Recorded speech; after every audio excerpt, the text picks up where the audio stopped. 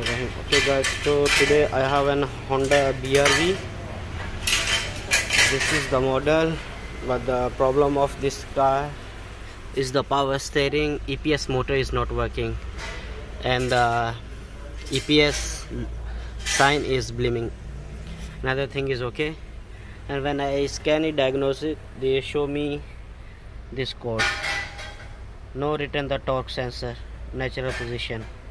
It mean the code is this one. It mean the power steering motor is not working, EPS motor is not working. So we will open and let's see can repair or not. So okay guys, steering rack we already opened. Here is the rack, and this is EPS motor, this one. Let's see, we will check it manual whether it's working or not, or something harness problem or what. We're gonna check it manual. EPS motor okay or not. If not okay, then we will order new. So for manual check we need one battery. We must put one negative and one positive, and then we need to take the two wires, this is, and we need to check it whether the battery okay or not. We need to check it. It means battery okay, got power. Okay, and then after take it, we put one there and one here. So our motor is working, as you guys can see. Yes, is working, and this is working, all rack working, you guys can see. Yeah, this is working. Yeah, this is working. It means no problem with EPS motor. As you guys can see, the steering rack is go in and out. Yeah, yes, it's working guys. So it means the problem is with sensor.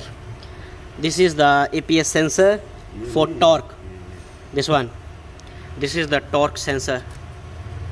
So it means the motor is okay, no problem. The problem is with sensor. This is the sensor. So now we're gonna check the sensor is working or not. So same process, we need to find the one wire. We're gonna test the sensor. Yeah,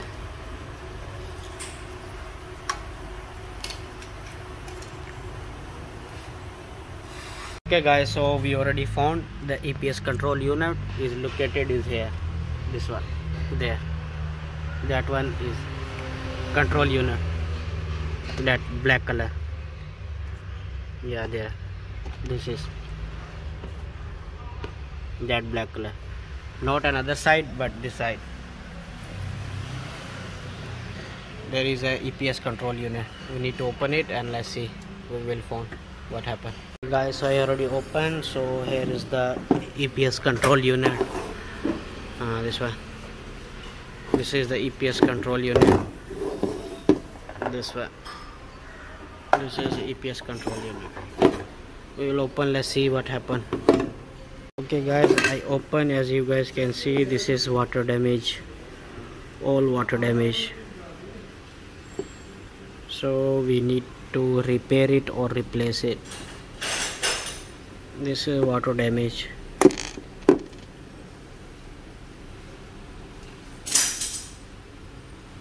I will open it. Let's see can use or not after wash. I don't think so, because this is too long. Or I will check these relays. Maybe relay problem or something. Okay guys, so new EPS module I had replaced, and now we gonna collaborate with the new EPS with the issue. So we go to the special function and then just follow the instructions, and then we go to here. This is torque sensor learning, this is EPS steering angle. If angles mean if you replace the steering rack or angle sensor, then only you can do. So here is the all instructions, you guys can follow it and collaborate it. And this is the clear, we must follow this one, all this. And when you want to calibrate your vehicle sensors, you must be stand up your vehicle like this, stand up, and must be tire is free, and then both side, and this just turn steering to the left side, finish, and then the right side, and then your calibration is finished. So okay, I had done everything already, so we're gonna start it now. Let's see how. As you guys can see, no light anymore here for EPS. This one, because of this switch is not working. This is traction control, but the light is already finished. So we're gonna switch off ignition again. Here, this is the key in my hand. We put back again and we'll start it again. Yes, no EPS light, guys. Okay, thank you. We will make another video if I got another issue. Okay.